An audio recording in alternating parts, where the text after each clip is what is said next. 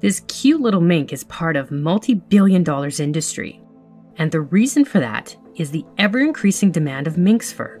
It is estimated that European farmers produce around 40 million mink skins per year, usually sold at auctions for $2 to $2.5 billion. The production value peaked in 2013 at $4 billion, setting up a new record. There are more than 5,000 fur farms in Europe alone, most of which are dedicated to mink farming, contributing to 65% of global mink production.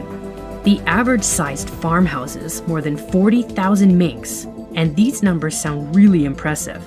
But the farm life of minks is not as beautiful as you might think.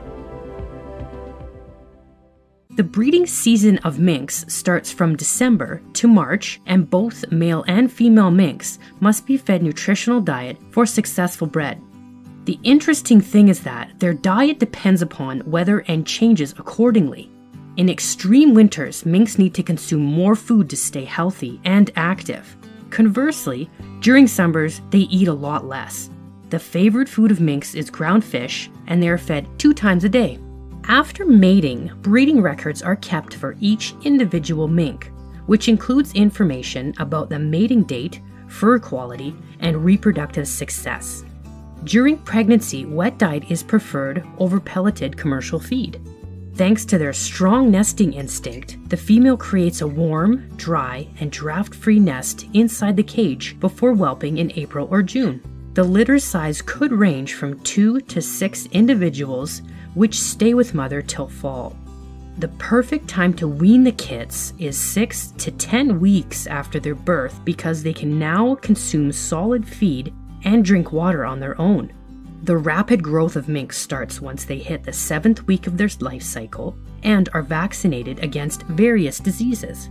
Once they reach a certain size, they are shifted to the larger cages, as only so many minks can fit into one cage. It is sad to see that these cute buddies are born in cage and will stay caged till their last breath.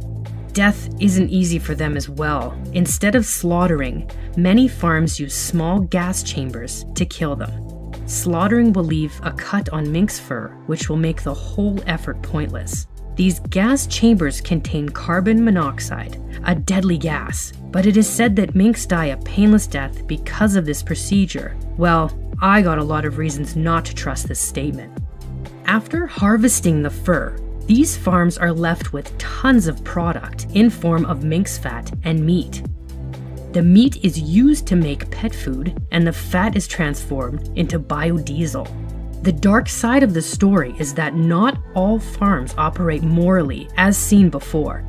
In recent years, the government and authorities have shut down dozens of farms for practicing unethical and cruel methods.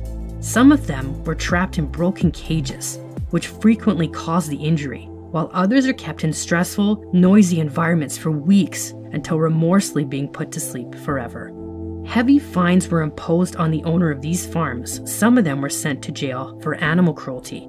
So whenever you see flashy fur coats in fashion show, keep in mind that it takes 30 to 50 minks to make an average-sized outfit.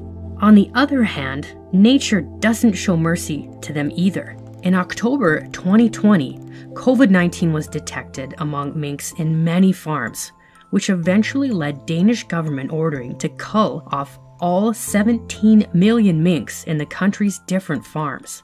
Spain followed the necessary steps too.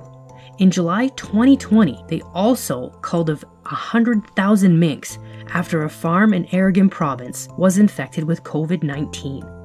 Farm owner protested against the government's orders, but it changed nothing, as no country in the world wants to take credit for introducing a mutated version of COVID-19. Killing animals solely for fur is prohibited in many countries of Europe, and some countries have such a strict regulation that it makes the fur farming uneconomical. But there are those with policies and loopholes in the system, making fur farming a dream business for many. I hope you have learned something new from this video, so please give it a thumbs up and don't forget to subscribe. See ya!